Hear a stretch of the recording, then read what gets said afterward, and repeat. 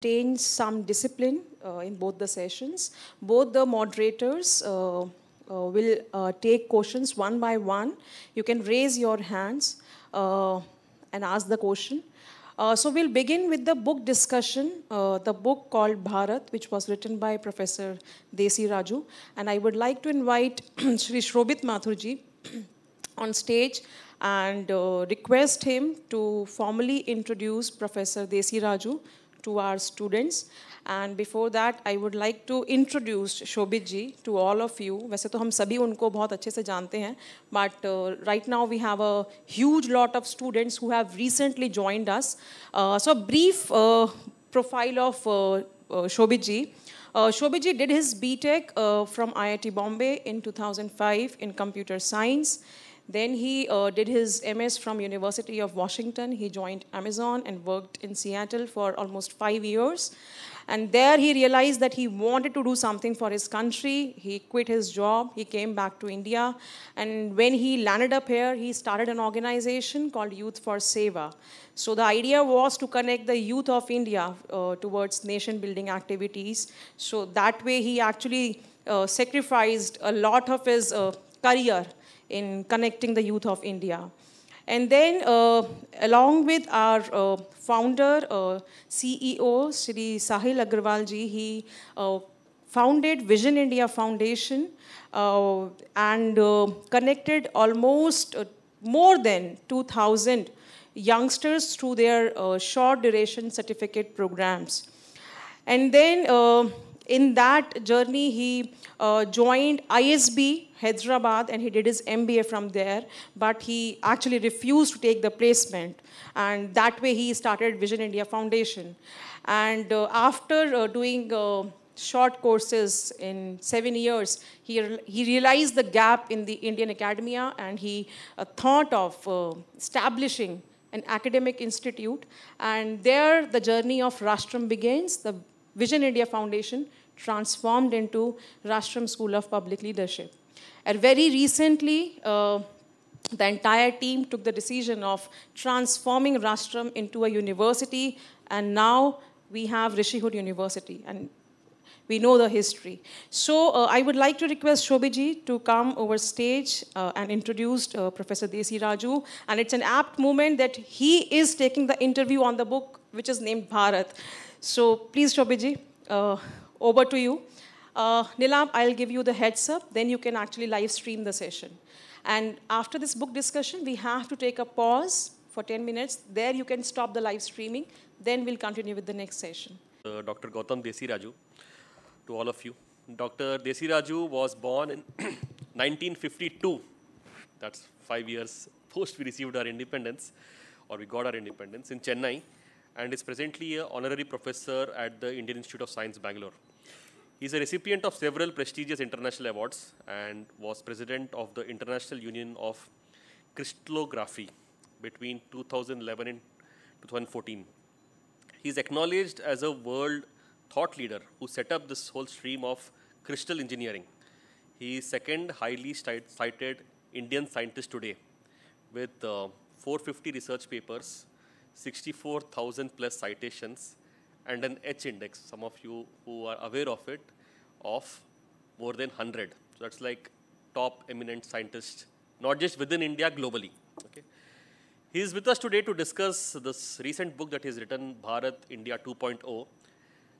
The book believes, and his core message is that the issues that India is facing today is primarily because we have chosen an unsuitable form of governance that does not factor India's essential civilizational nature. So he goes to the root of the problem, saying it is actually the very model of governance that we have chosen, and the root of that is actually in the constitution, right? And he's suggesting reforms so that we can revitalize India. That's the topic of the session today as well.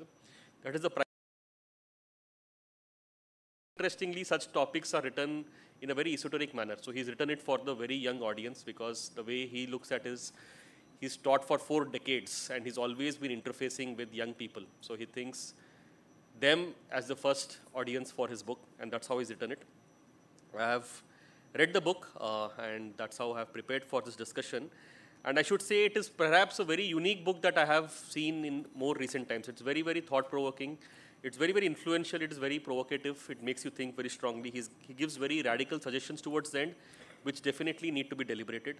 And most importantly, touches on a topic of the Indian Constitution, which many of us, being close to Delhi and the people in Delhi, assume to be sacrosanct, right?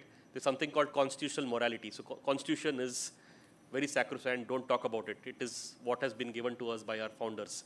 But he's questioning that, and that is something I would encourage all of you to pay attention to, because that through that is what the rest of the book flows, and he's identified that as a very key issue.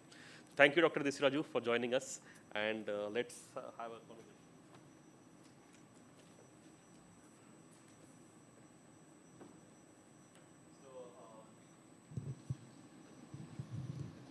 Very interesting, because for me, meeting a chemist after a long time, personally, interest in engineering and all that.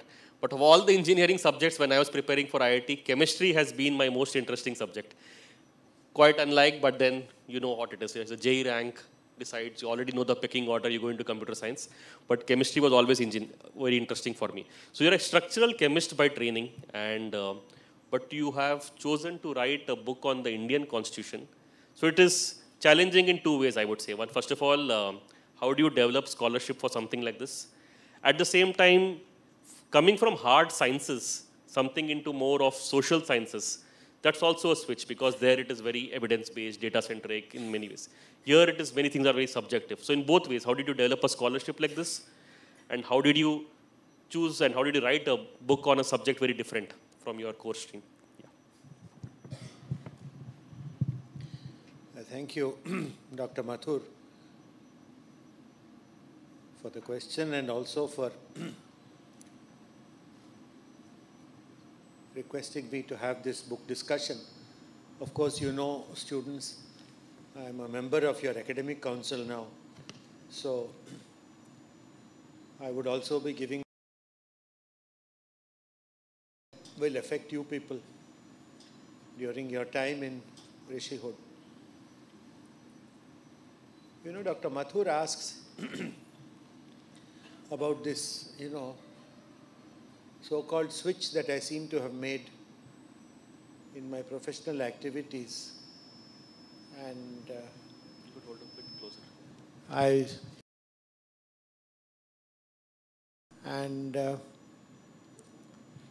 Not really a switch in that sense, as I've written in the preface. And this is the nice thing about research. When you're able to do research properly in any one discipline, you can more or less easily do research in what seems to be an entirely different discipline. And I'm told some of these pop musicians also start changing the kind of music they're singing in. I don't know what the technical term is, but there are some of these people who have started singing in a different genre or playing music in another genre at some stage. I don't know what exactly triggers the thing. And I was always fond of history. I knew very little about the Indian Constitution 2 years ago. As he says correctly, it seems to be some Delhi-centric thing, some Supreme Court judges talking something now and then.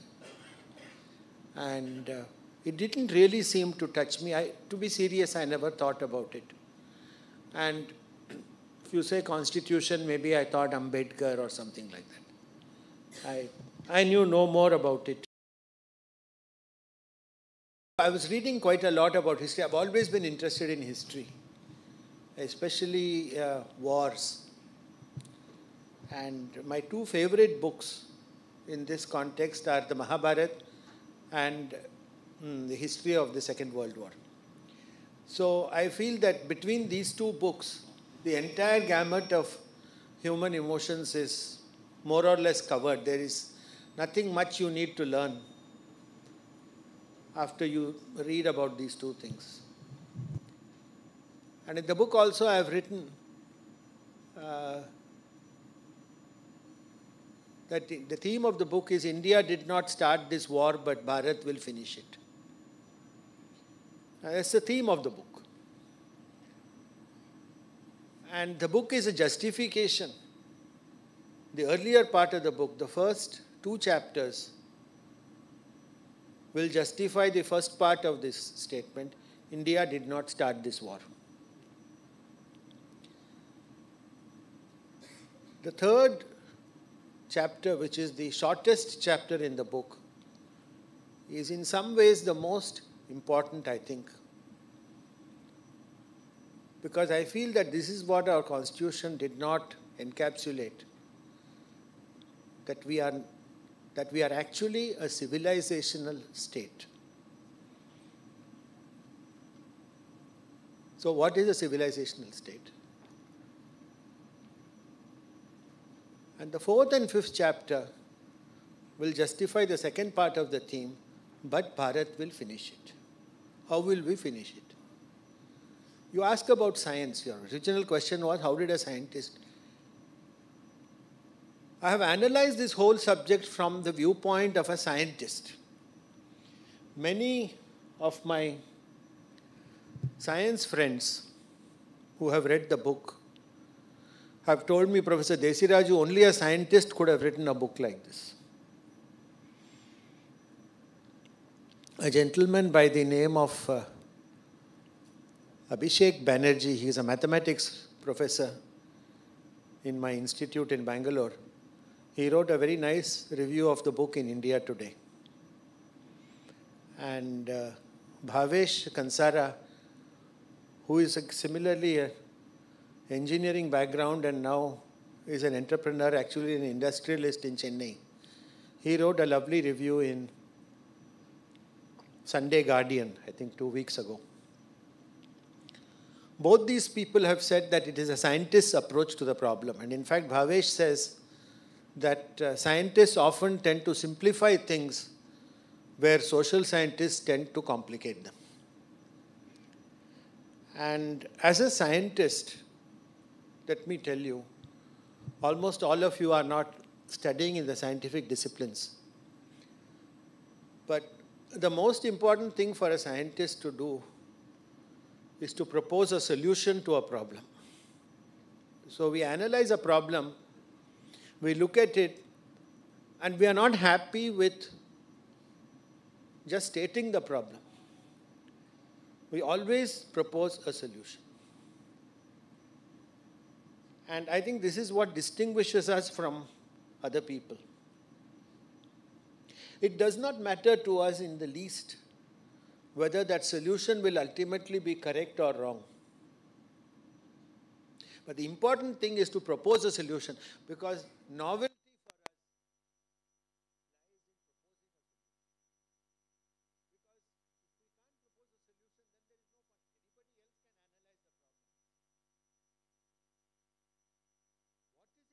us that you're bringing to this whole thing. And then you say you work backwards. This is the other thing. Most people who are not scientists but are in the research line and thinking people use what is called deductive logic. So A causes B to happen, B causes C to happen, etc., etc. They are comfortable doing that. Scientists, serious ones anyway, use the reverse, the inductive logic. So for example, if a situation called C exists, then it must have come from B. And if a situation then means that B is there, B must have come from A. So usually scientists look at the present and go to the past. Social scientists look at the past and try to derive the present. And so with this kind of inductive thinking, you see, proposing a solution becomes very easy. And that's the way we scientists are actually wired. So it's nothing unusual, I think, Mr. VC, for a scientist to write a book like this, and in the end, at a more emotional level, this Constitution of India is also my constitution. I am an Indian who has lived 64 of his 70 years in India. All this H index of 100 and 100 plus and all. It was all done for work done in India. It was not done anywhere else. So this is my country, this is my constitution. It does not belong to Chandrachud. It is not his personal property. And this is what is important for all you young people to know, because you are the young India, you are the real India. This book is dedicated to you. I have written that. It is dedicated to all the young people of India 2.0. And it's written for you guys. People in my age group or even in VC's age group can read it and enjoy, but it is for you to conduct the experiment that I have described. I will again talk in a scientist language. So you see, there is no dichotomy here in a scientist writing about the constitution. It's my constitution, it's his constitution, it's your constitution as individuals, not as a group. And that is where the civilizational thing becomes important. Because a civilization is only made when an individual feels certain things very strongly and very deeply, and everybody else around him or her is feeling like that, so that then there is a synergy. That is how civilizations come up. So it's a rather long answer to a short question. How did a scientist write a book like this? I find nothing unusual that I wrote a book like this. Yes, there were certain things that helped. The COVID lockdown prevented me from going to the institute to my lab and students. So I had to sit at home, so I had to do something, and I don't have a lab in my house. So this is the new experiment that I tried. Yeah, thank you for sharing that. I think a very significant point for all of us here is that it is our constitution, right? Very often we think somebody else out there is writing something for us and it doesn't matter to us. But you have really taken it to heart and said, if this is our constitution, why did it come in the way it is? What is the history behind it? And you went back all the way, probably the root cause of how this constitution came up. And interestingly, also proposing a solution which I have not seen otherwise. Usually we are good at pointing out problems, but not actually suggesting reforms to make changes, and you have done that. Another very provocative thought that you have mentioned in the book is that the word India does not describe us very well. Right? We have been using the word India, we are Indians, it's an Indian constitution, but you still say that the word India doesn't describe us very well. And I quote from the book, you say that India may be a sufficient descriptor of us as a country, partial descriptor as a nation, and completely inadequate descriptor as a civilization. So can you explain, first of all, you have used different words like country, nation, and civilization, and why India is completely insufficient to explain it? Yes. It's an important question that you ask. Country, nation, civilization don't mean the same thing. Country is a political construction. The country means they've got some geographical boundaries, that separates a country from the next country. The government of a country is a sovereign thing, and the government of that country is allowed to issue passports in the name of those people who are citizens of that country.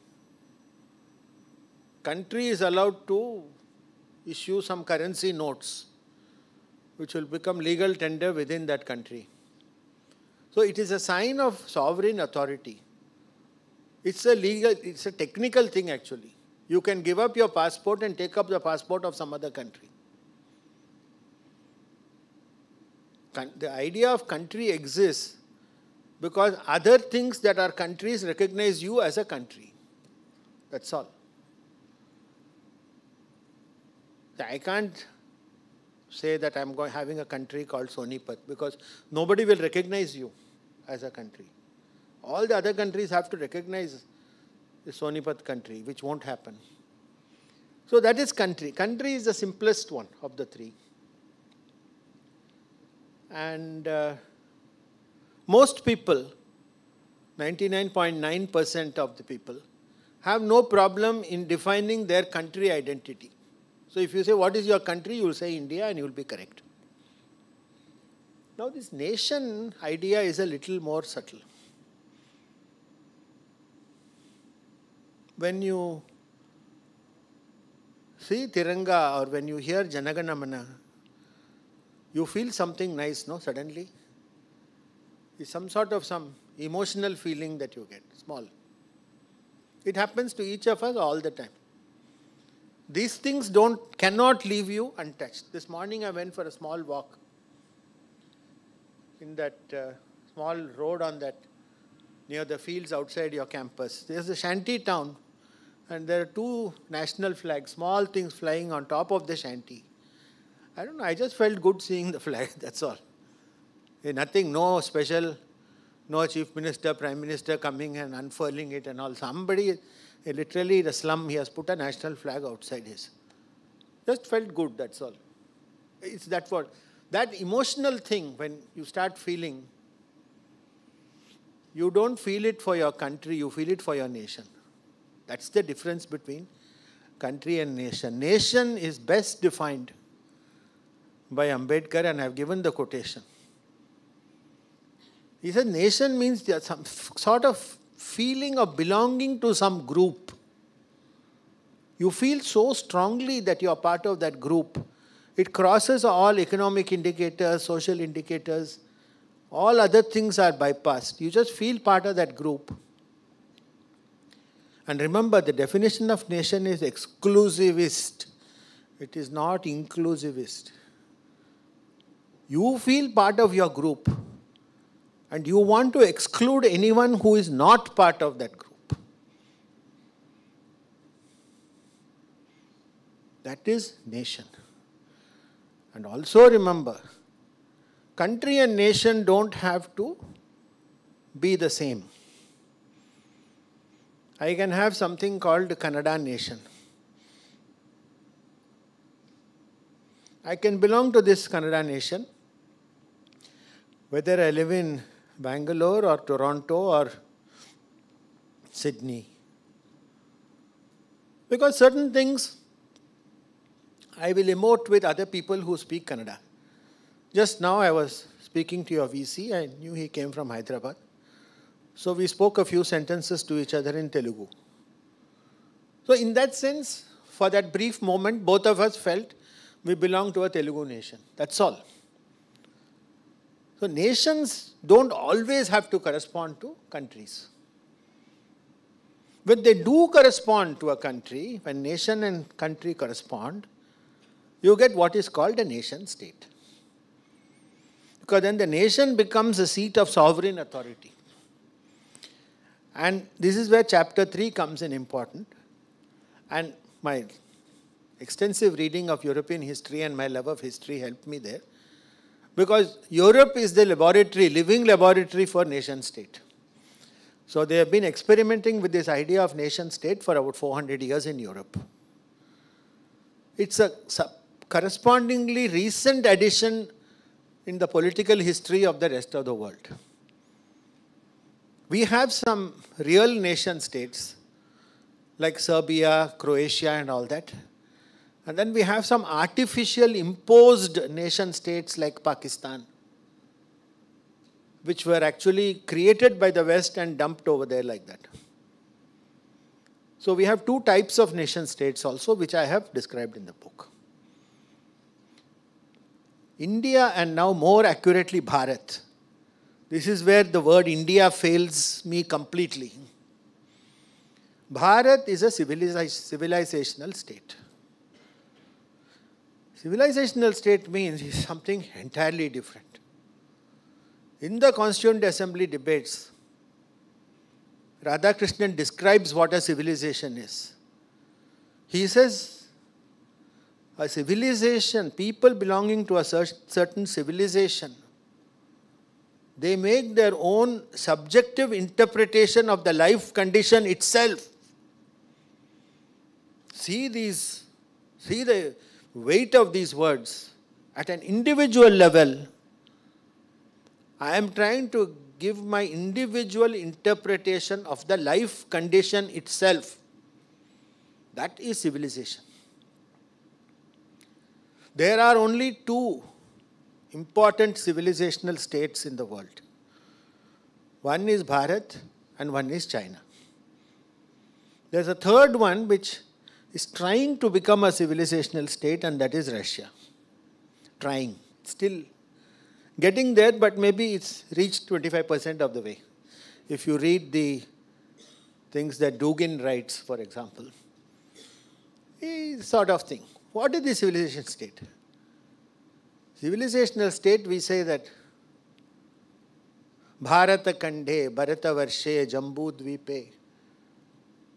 Simple invocations in the house for familiar ceremonies begin with these words. What is this Bharata Varsha? It is everything between the ocean and the mountains, where the children of Bharata live on this lovely island with jambu trees. It's a poetic description. So this civilizational state, Bharatavarsha, existed from, say, Gandhara to Mandalay, Indonesia, Bali, Singapore, all that. From Kanyakumari up to the Sumeru mountains, which are now called Pamir. This was Bharatavarsha, and all the happy people who lived here had their own wonderful way of living, which was completely integrated in all ways, sciences, arts, humanities, you name it, culture, everything. We were a perfect system, which I call a complex system. I don't have time to get into that today, the difference between a complex system and a complicated system. Read my chapter 5 to understand that part. But this was this system, this civilizational state called Bharat. They make a loose reference to it in the constitution. They say India, that is Bharat. After that, in the rest of that 396 articles, I didn't see Bharat ever again. And that was my objection to the constitution. Our essential nature is a civilizational state. And the underpinning of this civilizational state is dharma. Dharma teaches you what is right and what is wrong. It doesn't teach you what is correct and what is incorrect. It is not that judgmental. What is right, what is wrong. This is the land of dharma. This is the only place where dharma was defined in such a nice way through our scriptures and holy books, which incidentally you young people should start reading. This is what is called Sanatana Dharma, the endless Dharma. I like that name. I don't like this word Hinduism. Hindu existed from Sindhu, which is a Persian origin word. Hindustan, all that existed. But this ism kahan se aa gaya? Hinduism. That ism is only a British Western idea. How can it be ism? It recognizes atheism. It recognizes Sanatana Dharma. It recognizes monism, that is just Brahman, who is without definition. Then it accepts monotheism. It accepts polytheism, it accepts. It accepts animism. All these isms it accepts. How can it be an ism itself? Ism is a matter of opinion. Sanatana Dharma is not a matter of opinion. It is the way you are. I have quoted Sri Aurobindo in the book, where he says it's this concept of rights itself is a Western concept. Right to do this, right to jump around, right to wear a bikini and go somewhere, right not to wear a bikini. See, The concept of rights itself doesn't exist in Sanatana Dharma because it's associated with duties. Duties and rights are just two sides of the same coin in Sanatana Dharma. And Aurobindo says that very specifically. So it is these things which I found that are missing in our constitution. We need a dharmic underpinning of all our activities. Please mark my words carefully. I am not asking for a theocratic state. I am not asking for a theocracy. The other day when the Queen died in England, the funeral was conducted according to the Anglican ceremony. That is Anglican Rashtra. It's a very tolerant society and has people of many religions living there. They didn't have a mullah, they didn't have a Sikh, they didn't have a Hindu pujari. Those people did not come to Westminster Abbey and officiate. So there's no point saying, oh, you guys, you're so intolerant. You never called that imam. That is different, this is different. It is this kind of underpinning of by dharma, not the Anglican doctrines, which is what I'm asking for in this book. So when you say in your question, why do you feel that this thing is going the way it's going or why it's not going the way it's going? I think this is essentially what I would like to say. But more you should get by buying the book and reading it. Yeah. Right. Thank you, Dr. Desiraju, for explaining us the difference between a country, a nation, a civilization, and how as we progress, somehow India is insufficient as a word to explain, because this feeling of oneness, this feeling of having our own explanation for why we are here comes closer to the word Bharat. So now coming to the one of the most significant contributions of the book that I feel, and you have put a lot of painstaking effort in making that happen, is you feel India should be divided into 75 states. 29 is too less, and probably others who have proposed 750 is too high. Somehow you have come to a number like 75, and you have put up a map as well in the book. Those who purchase the book can have a look at it. But why this particular number 75? What was the criteria to come up with this 75 states? If you could explain that to our audience, yeah. Certainly. As I said, this is a scientist's solution. Whatever I have said so far, I think you can read from many other authors and commentators from books, and you could get it from your own reading of the constitutional debates. It didn't require me to tell you all this. The solution I proposed, the 75 states for Bharat, comes from the fact that any country that became rich and successful at various times in history, whether it is England or Germany or USA, they took the strongest point and then they highlighted it. Right? Our strongest point in this country is diversity. We are a very diverse lot. We revel in this diversity. You know, people start shouting and arguing whether Apus is better or Banganpalli is better or Langda is better. Everyone is correct, everyone is no problem. And yet, when you ask all these three fellows, this Apus fellow and Banganpalli and Langda, whether they're all Indians, they'll say, of course we are all Indian. No, nobody says anything else. This diversity is not captured. It is approximately they tried to do something by dividing into the states. Don't forget that the states, what we inherited in 47 was a crazy patchwork quilt. We had British India that was directly ruled by the Brits. And don't forget that you people right here in Sonipat are in the extreme corner of what was a huge British state called Punjab. One of the biggest states, and you are at the very tail end of it over here. So then we had all these princely states all over, scattered everywhere, left and right. And it was not very clear to the people who inherited this whole mess from the British as to what was going to happen to this and that. And so we had people like Sardar Patel who came in and homogenized all this a little bit. Everybody knew that the division of those states as given by the British and the princely states was not going to be a permanent one. So we had certain things called state reorganizations. The most important one of which was in 1956. And then we had a very good one in 1966 for this part of the country, where what was called undivided East Punjab, because West Punjab went to the other side. So the undivided East Punjab was further divided into Punjab, Haryana, and Himachal Pradesh. And I have called in the book that that division was so good that Punjab and Himachal I have left untouched.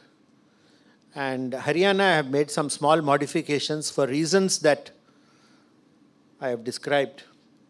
A noted commentator from Haryana, one D.R. Chaudhary, has said that Haryana is an example of a diffused identity. He says this place has no identity at all. And he says, don't judge Haryana by the malls of Panchkula and Gurgaon. That is not Haryana. And so there is something of specific local interest for you in this book. I have actually described each of the 75 states because I felt that once I am dividing it, I better say something about each of them. You will like this part. My state number 1 is Gilgit and my state number 2 is Baltistan. So these I am pretty sure, confident that these are all going to come back to us, not because we take them over by armed conflict, but they themselves will want to come to us. I am pretty sure about that. And we should welcome them, because that's what a civilizational state is all about. If somebody feels, and this brings me to the second point. How did I divide all this? I took a bit of history. I took geography. Certainly I created this new state of Bagelkhand using bits of UP and bits of MP, because both were hilly regions and quite distinct from the plains regions of UP. UP is anyway too big. It's monstrously big, and everybody has been asking about division of UP. Simply for administrative reasons, forget everything else. I have made a small state called Doab, which is between Kannauj and Prayagraj, between the Ganga and the Yamuna. That Doab state, if it is created, will have a population which is the 35th in the whole world. So about 180 countries will have population less than Doab, even if you make my small state. So you see, administratively there's no question, they have to be divided into smaller bits. But Abhishek Banerjee talks about this nicely in his review. He says that I have made four things I have brought out in this 75 states division. First is diversity optimization. To bring out the true diversity. Language might have been an okay thing in the beginning, but all Hindi-speaking states were not one state. Even UP was divided into UP and Uttarakhand. The biggest evidence, I'm talking as a scientist, that language is not a good indicator of anything, might have been at some time past. The first state that was divided on the basis of linguistics, namely Andhra Pradesh, was the first non-Hindi speaking state to be divided. Both of us have lived in Telangana. So we know how different it is from coastal Andhra. It's like a different planet altogether. So why they delayed so long to make Telangana, I don't know. So these are all things that are crying out. I have also asked for a third state called Rayalaseema. And if you know Telugu a bit, you will realize, yeah, you're laughing, so you know what I mean. The guy has to speak for just 30 seconds.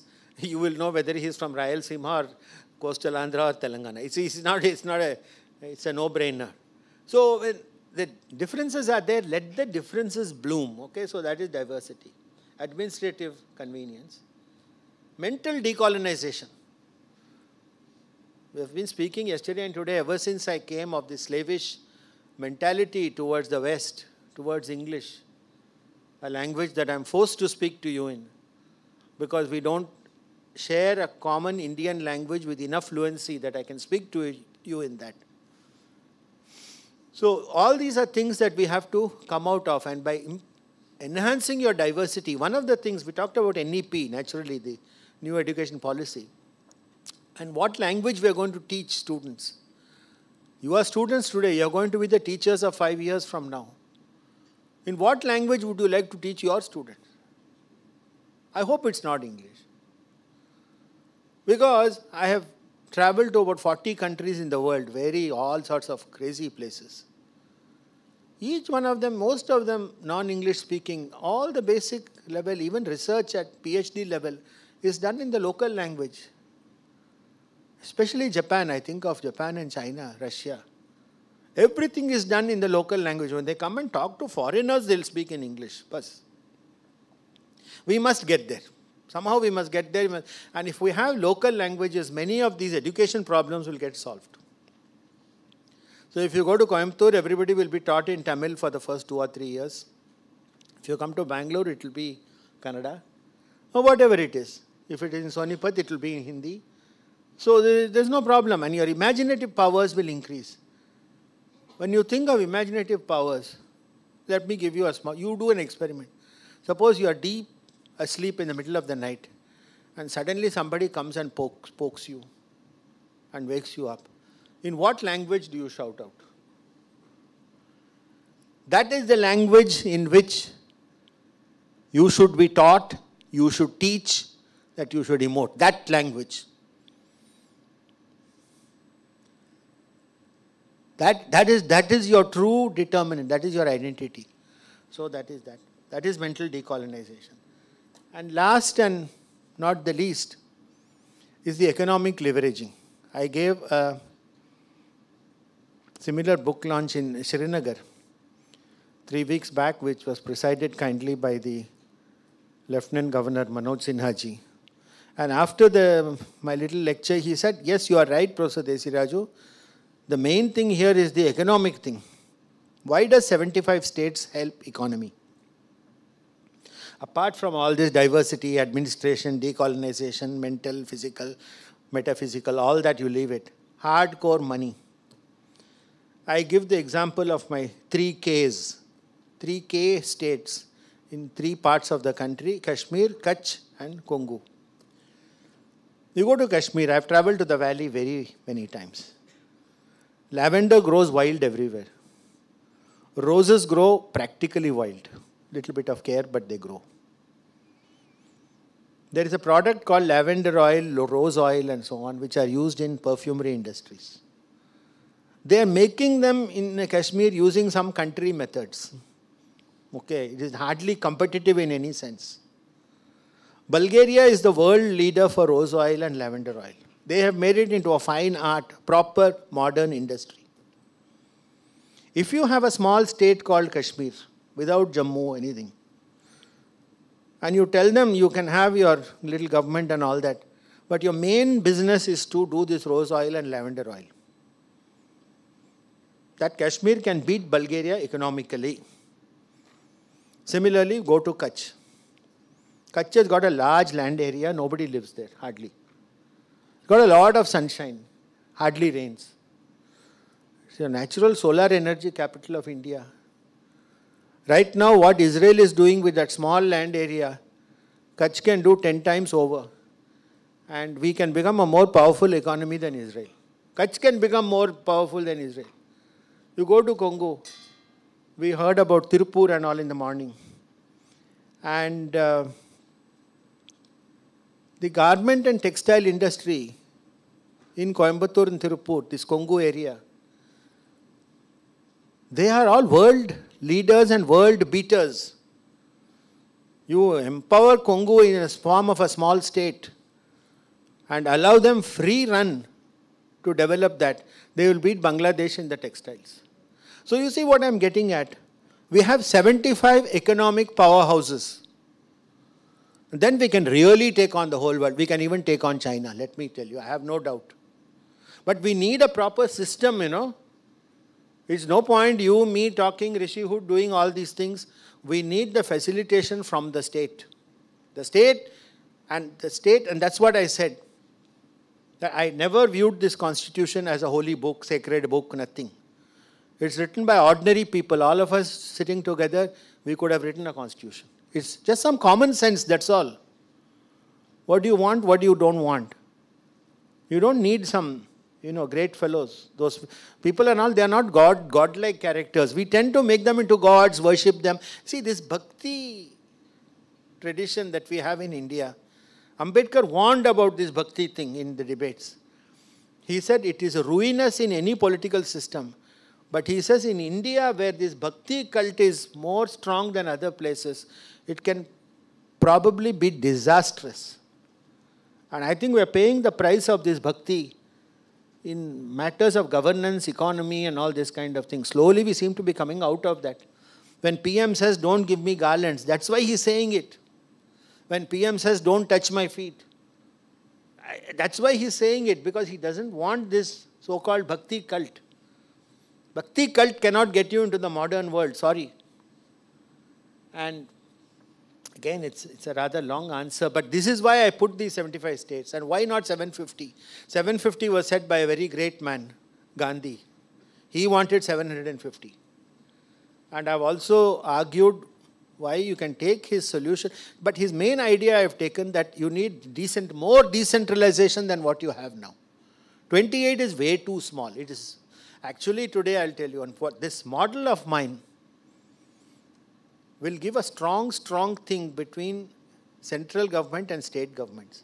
The states will become financially strong, the center will become politically strong. We do not want politically strong states. That has been the bane of India. Tamil Nadu, West Bengal, Maharashtra are examples of states that have become rogue states because they are too big. And they have very, very weird ideas in all these three states about where we are going as a nation and as a civilization. Short-term political interests in these three states. These are the three metropolitan cities of the British time. What a good job the British people did. That these are our three problem states today in India. Just think about it. I grew up in Bombay myself. And I have seen what I thought was a great city becoming some sort of a, I don't know how to. I travel to Calcutta very often, almost once a month. I think I know Bengal, and I've traveled all over Bengal. I think I know that place quite well. Why did all these things become like the way they've become? I tell you, it's because the states have become too strong politically. The states have to become economically strong. Then they can start giving jobs, wages, they can take care of health, police, all the things that states are supposed to do. The center cannot have the state sniping. Half the time in Punjab, they are worried whether they belong to that side or this side. Some Khalistan, some fellow being shot, some pop star was killed. And, you can't afford things like that in a border state. And so I've also advocated, incidentally, the very last thing I want to say, since we are running out of time, is that the 75 states only make sense if we separate the legislature and the executive completely. So the so-called Westminster system of parliamentary democracy is, I believe, a travesty. Because it is only suited to UK, the one country in the world that has an unwritten constitution. All the other countries in the world have written constitutions. So our issues are different from UK. So to choose UK as a constitutional model was again, I believe, a height of folly. Especially considering the fact that Ambedkar liked the US Constitution so much. That is clear in the debates. And I think it is the US model to which we should go when we have an elected president who brings his or her own cabinet as ministers. And then you have an elected legislature which makes all the laws. Because right now when you have legislature-executive overlap, ministers and the Prime Minister become too powerful. And this is not good for us in the long run.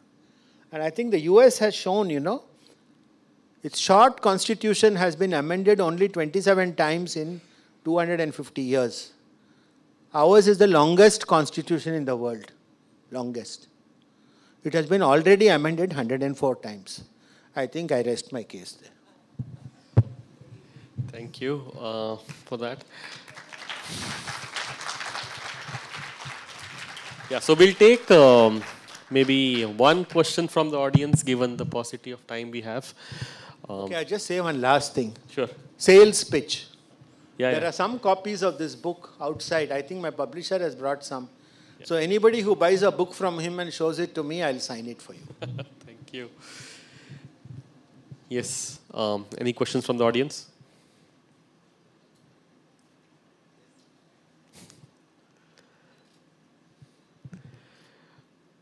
Okay, we have Professor Bhaskar, and he's also from the Hyderabad Central University. So that way your colleagues, yeah. Sir, myself Bhaskar, Dr. Bhaskar Impelli from so yeah, it's a really like I really wanted to read the book. Like unless we read, it's difficult to comment on that. But I have 2-3 issues, like the doubts. One is that so it is said in social science books, it is said that almost 75% of the constitution has taken from the 1911 and the 1935 constitution, which is made by British. How much that was true? Like, how did you find that? And one more thing is that I was, for a short period, I was teaching Indian political thought for the political science students in my previous university. So I find most of the freedom fighters, M.N. Roy, Subhash Chandra Bose, Bhagat Singh. So everyone has, like, at the time of the Second World War, especially after the Second World War started, so they have felt the need of a station, and they have like very vibrant thoughts. Like everyone has, everyone has written so much on like how to administer, how to develop India. So everyone has these kinds of thoughts. So I never seen I have never found the after independent political administration or the constitution debates taking these thoughts into consideration. So have you touched upon some of these thoughts? So yeah, thank you. Both points you have mentioned have been covered extensively in my book. This whole business about cut and paste. Now, do I have 1 minute to answer? I don't want to cut into the time of the next presentation. First thing is that Ambedkar said that the resemblance to the 1935 Government of India Act had mostly to do with the operation of the executive wing. And that may be true because a common complaint about the IAS officers today is that they still behave like colonial masters, that they are sitting on top of their hill in Lal Bahadur Shastri Academy in Mussoorie, ruling all the natives who are at the ground level. Let's face it, that kind of an attitude may be there, among some of them at least. It's what Ambedkar said. I have taken the line that if the Constitution is able to address 3 what I call fault lines in our country, Hindu-Muslim fault line, upper caste, lower caste fault line, and center state fault line. If it has been able to address these 3 fault lines suitably, because all these fault lines are specific to us, they are not specific to any other country, then it is not cut and paste. And the cautious verdict that I give is that there has been partial success in all these 3. It's not been a complete flop, but it's not been a complete success either. So maybe I'll just play with words and say it's partly a cut and paste constitution. So that is the first point. Second, I'm so glad you mentioned the name of M.N. Roy. Because M.N. Roy, in his 1944 constitution, gave a radically different interpretation of what a constitution should look like. Also the so-called Gandhian constitution of 1946, which was radically different. I think the Constituent Assembly time, they did consider all these things and decided it was better to go into the Anglosphere. And I have written in the book also that considering the times and considering the fact that partition had happened, I think that Anglosphere decision was probably okay. It was correct.